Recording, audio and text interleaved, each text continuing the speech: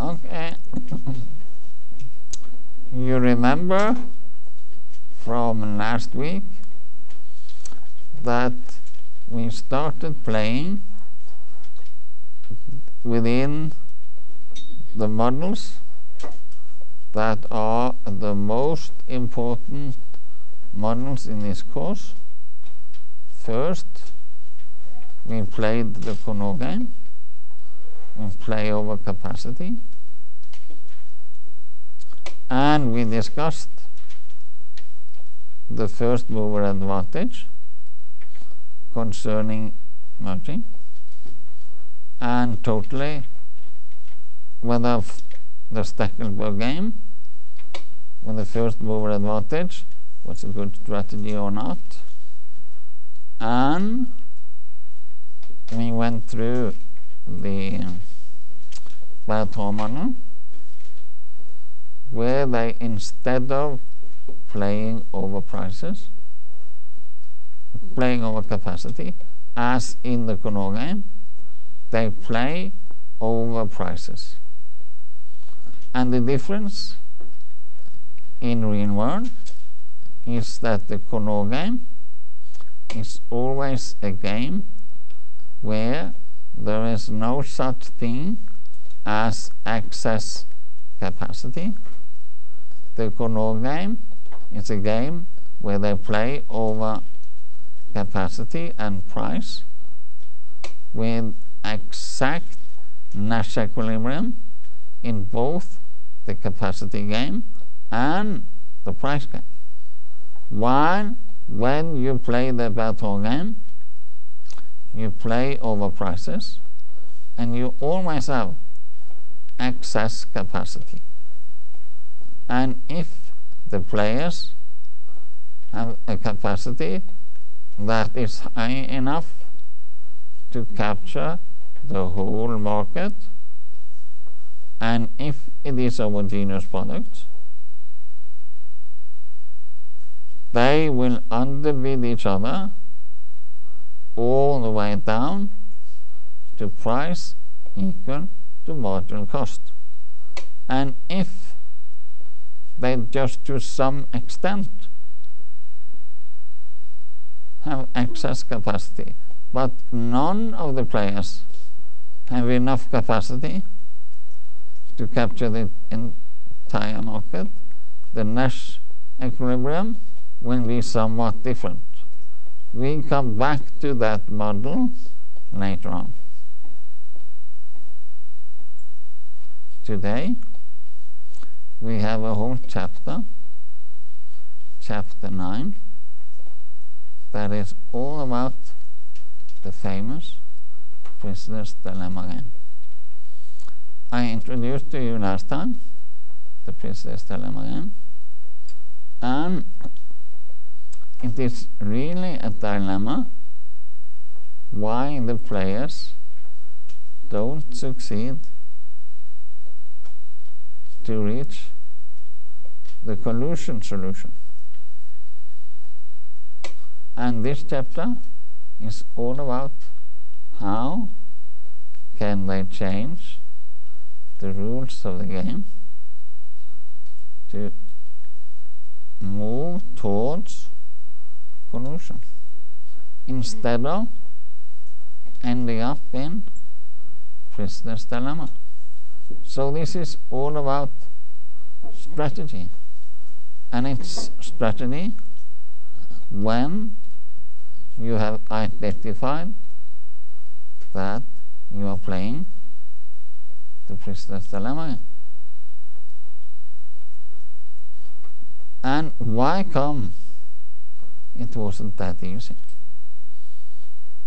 The first and most important reason was that it is illegal to contract price collusion. They are not allowed to come up with a contract where they sign a contract agreeing on price. So open collusion is not allowed. because a contract is illegal, and you will be directly into jail, and the antitrust law is a very, very strict one, and people responsible for signing will be taken directly and be accused and be put into jail if they can prove that you signed a contract. But is there any possibility out there that the players in a way can signal to each other? Say if they have reached the collusion solution, and one of them is very tempted to cheat. Instead of playing high price, one of them wants very much to underbid, play low price, and capture a much higher market share. First of all, to be able to play by signaling, it's very, very important that it's easy to identify that one is cheating. So the first assumption for any signal game to go on is that the game is very simple to identify cheaters. Second, once you have identified that one of the players are cheating,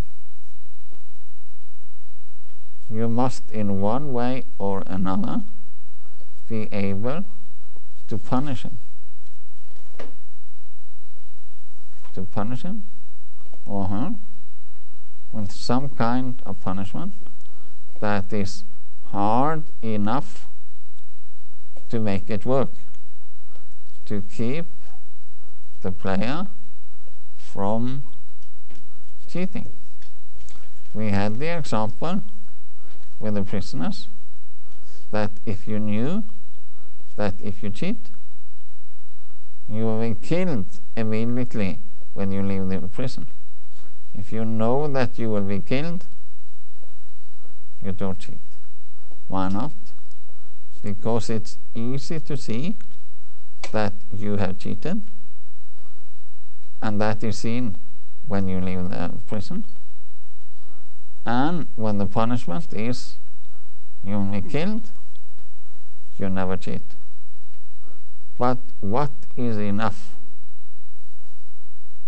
as some kind of punishment to keep the collusion going? And this is what this chapter is all about. How can we change the rules of the game, and what are the important strategic elements to change so far that you end up in the preferred alternative. Not preferred for the consumers, but for the producers. Because for the consumers, it's always good that the prices are low. So let's start playing. Next one. And this was our simple case. And here are the figures. They can collude and achieve 100 profit each, or they can defect or cheat and end up in 80-80. And once you are in the cell 100-100, it's so tempting for Westinghouse and General Electric to defect, because the profit will go from 100 to 120. So they have incentives to defect, put the prices down. Why come they don't do it? Let's now change the rules of the game and say that these players play over and over and over and over again. And let's imagine that they have an horizon that they play 200 times. And this game, if they collude, they will have 100 each when they collude. And if they play 200 times, they can, by colluding, achieve 20,000 by colluding. How can they, by playing over and over and over again, end up in a position to capture 220,000 instead of 16,000? Because if both defect, they will end up in 16,000, and that's a big difference. Can they, by playing over and over again in a tournament, end up in capturing 20,000? Let's now look at what we call a strategy, tit for tat. And what's meant with tit for tat? Tit for tat is meant that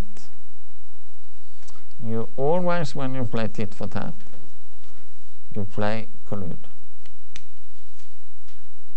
But when you have played, you observe the outcome, and if you see that your rival has detected, you immediately punish him by detecting. You play tit for tat. And if he moves back to colluding, you observe that, and since you play tit for tat, you immediately change into colluding. So if you choose a tit for tat strategy, you end up by first colluding, because you want to collude, and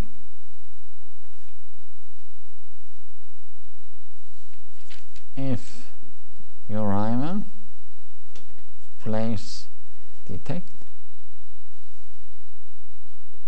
you play detect in the second round, what will your rival do then? Play collude. And then the rest of the game will be colluding. So you can easily see that if you play over and over and over again, an easy way out of it is just to choose tit for tat. And by playing tit for tat, that's not very aggressive. If he will do what you want him to do, you act just like he did. And if he does not play the way you want him to play, you just respond, playing just the same game. So it's a kind of, it's a nice guy, and I play tit for tat. And since I do that, I help both of us to end up colluding. Because I can easily detect who has cheated, and I can easily punish him in one round, and that has its price. But since you return back in the next round, the price is low. So tit for tat strategy is safe. So if you know when you work in the ferry sector that you want the high price on all the sealed bid that you will deliver in a competitive tendering game, and if you know that you are going to meet each other over and over and over and over and over and over and over again, you can just start playing tit for tat. If one of the player was very aggressive in one round, you will be very aggressive in the next. If your rival will abide in the next round, you will too. And then you can go on playing high price just by accepting that tit for tat is a good strategy.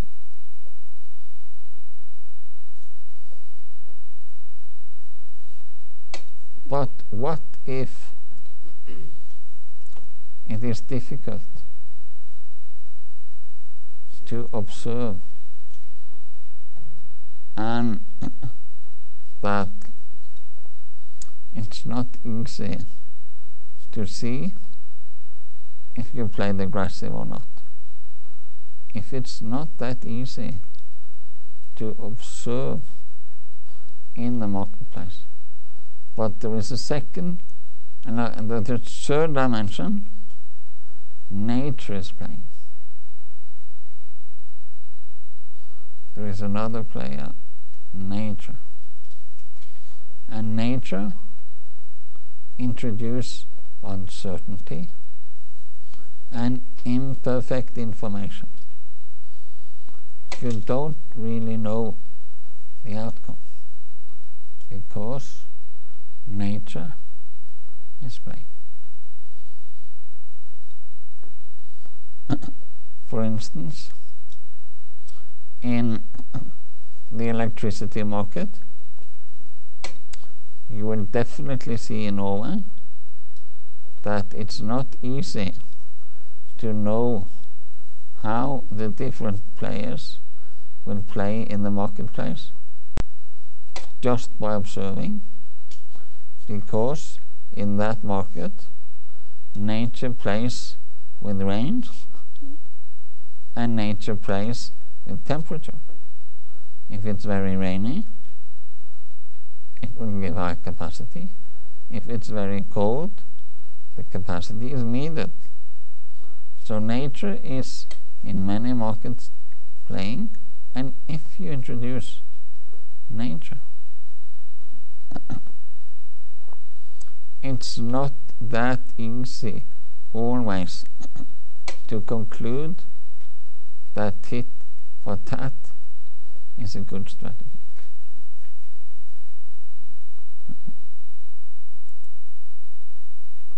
But from the textbook, next one.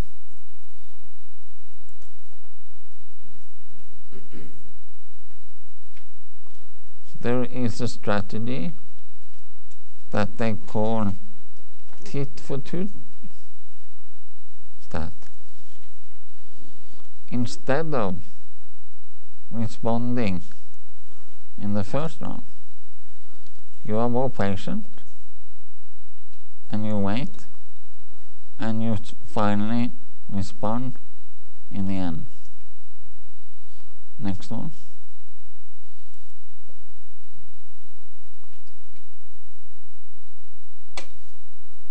This is the way it works if you play tit for tat. So tit for tat is a good strategy. But if there are uncertainties and nature selects by random, rain or cold weather, and if you're just patient and just don't respond immediately, I trust my rival.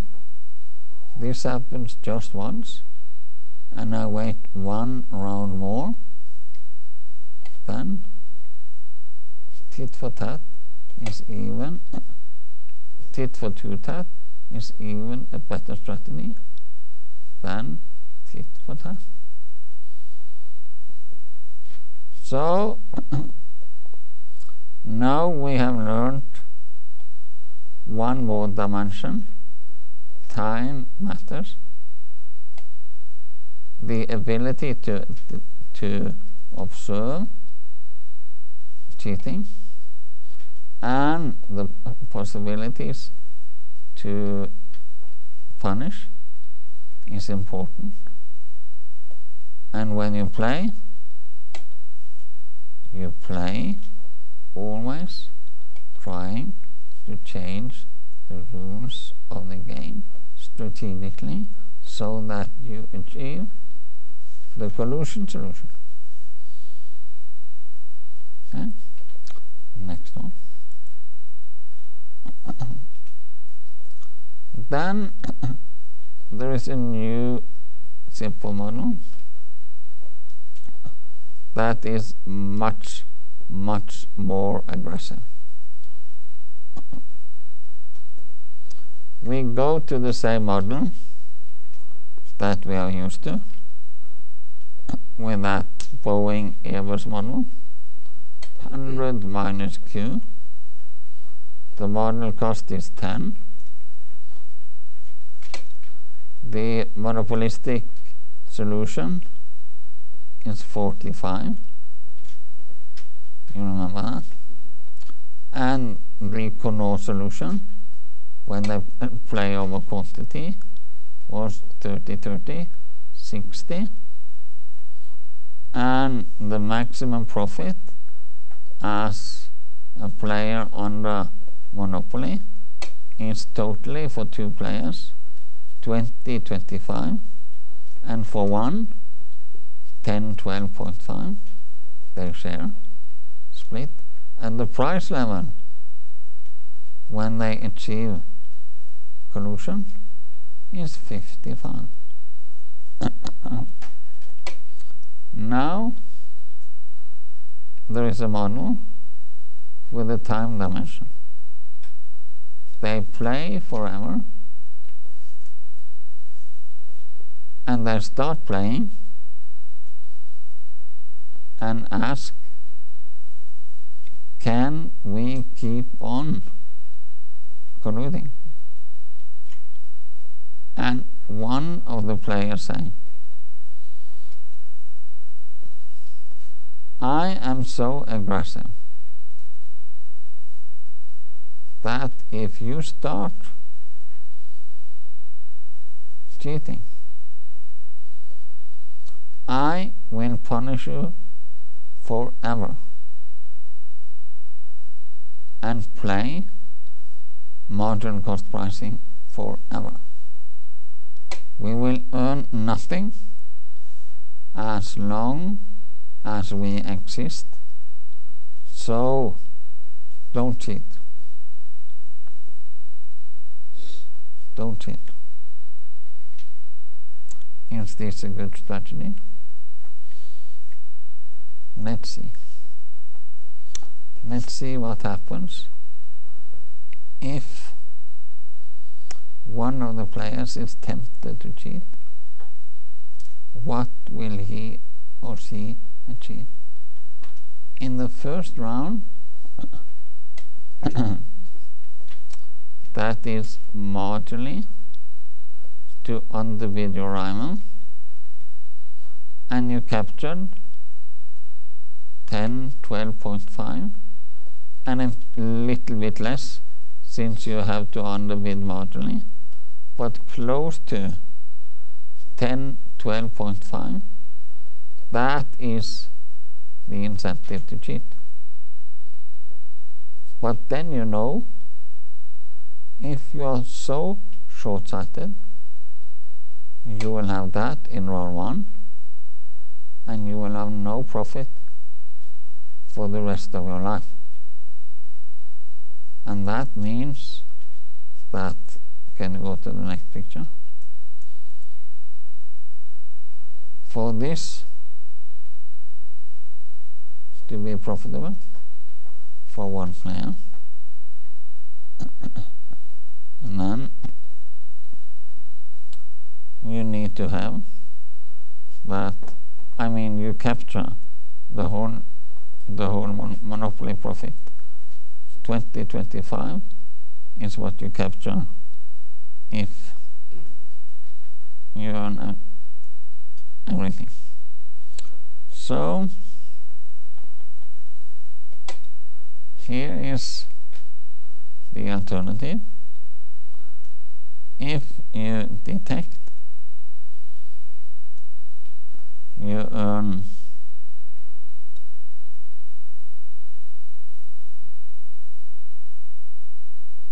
20.25, but if you go on colluding, you earn 10, 12.5 forever.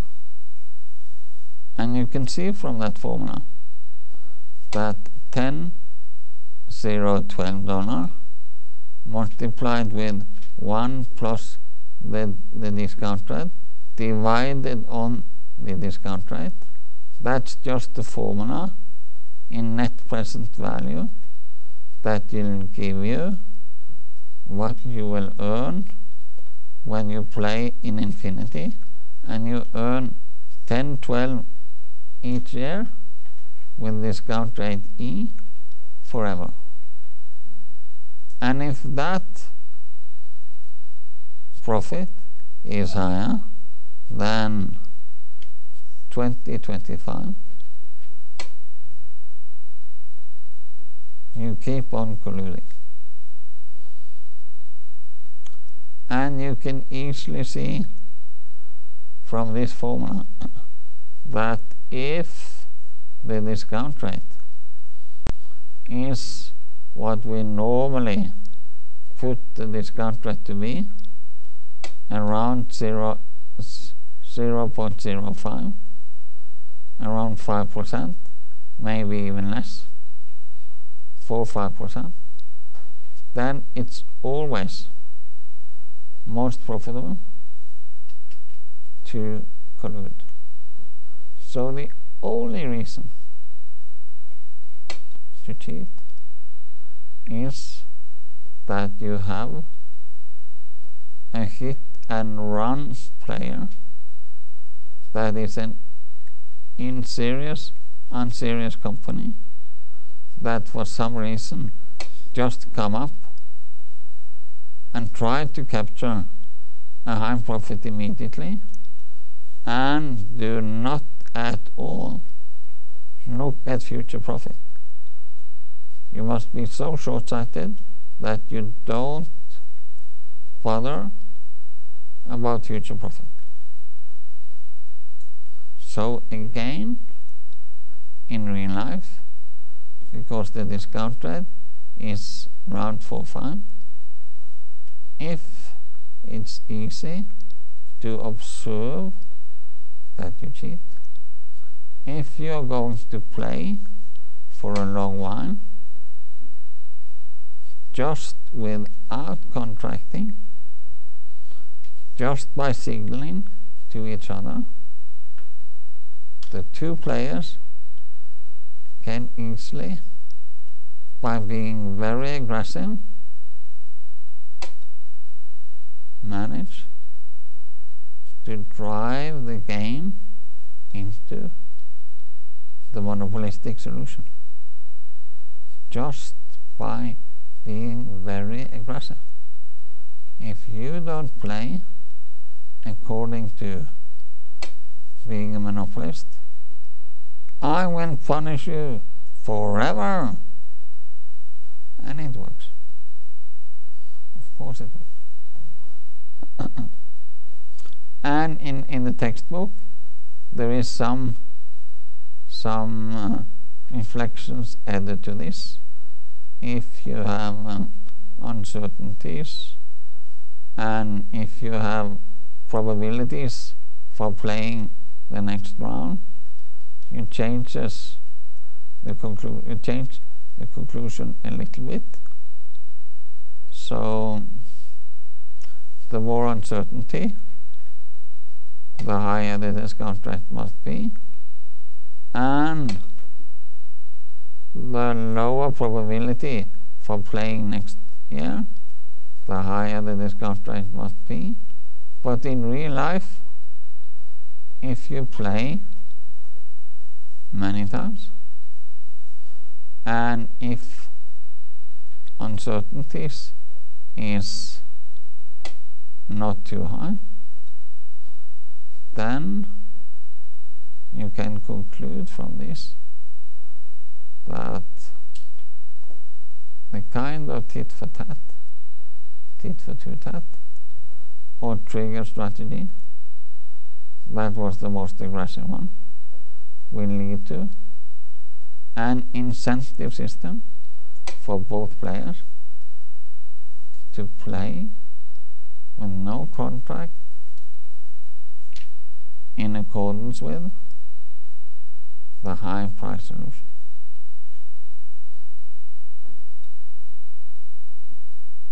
Can you see that? That is the first part of Business Dilemma M, where the time dimension matters, tit for tat, tit for two tat, or the very aggressive grim strategy is enough to change the rules of the game into collusion with no contract. And that is not illegal. That is allowed. And it is what we call a signal game. Next one.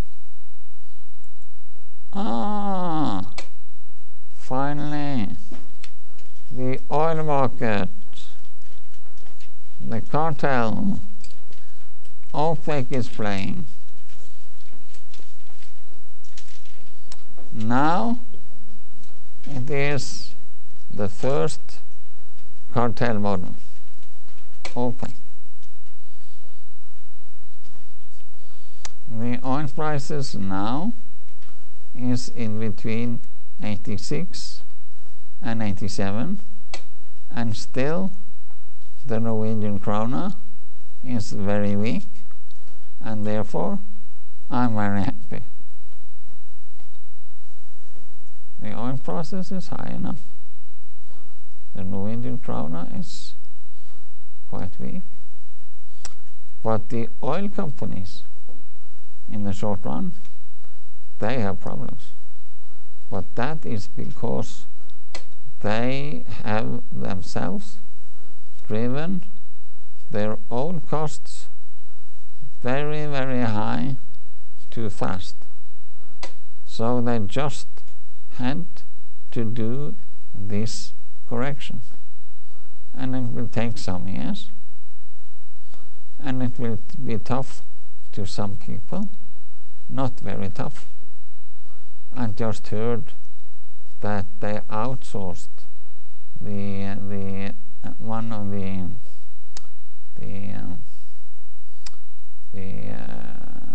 divisions in Stavanger to India, and the labor force were given full pension, and the pension within the oil sector, they are very, very good. So they will have a full pension from Statoil, and if they will find a new job, they still have the pension.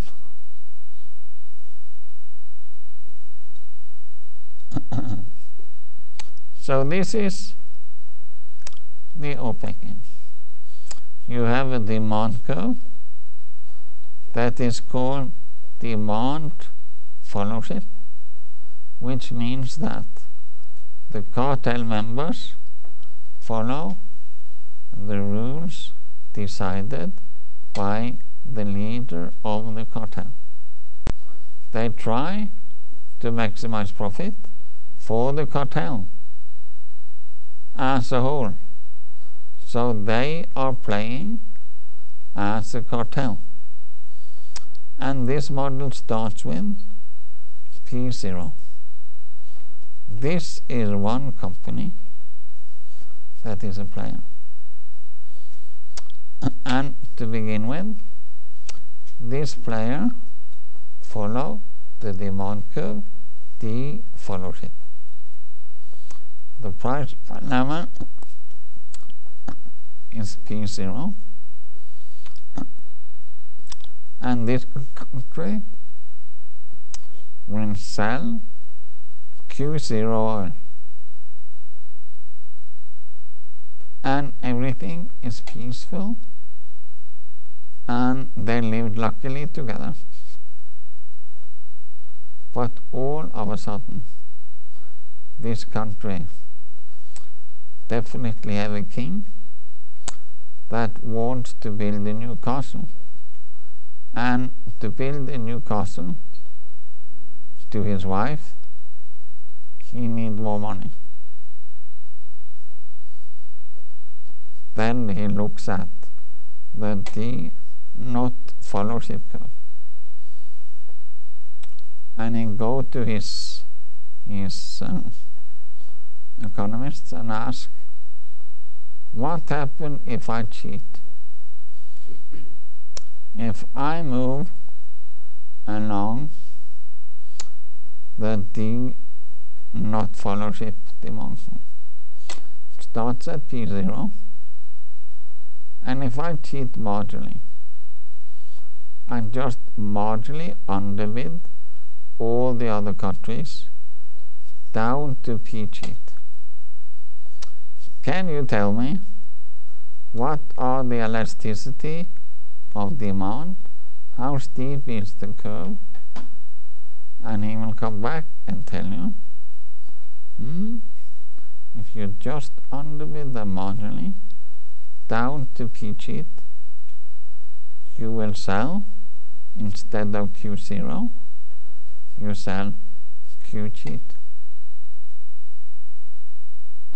And then he goes back to his wife and ask her, do you need 2 castles? And she say yes. Okay, then we cheat. And it's very easy to cheat here, because you cannot easily observe how you export all your oil. It's dark during the night, and you can just deliver when it's dark to a country that never signed a contract. You just move a big tanker to a non-existing country, and then the cartel has not seen you, and you deliver, and you are able to sell Q cheat. You sell that to P cheat, and the rest of the cartel What about them? They don't worry at the beginning, because they just see that the prices fall marginally. But it was a very small decrease, so it doesn't matter. So they will say, I can live with that. And then we take a break.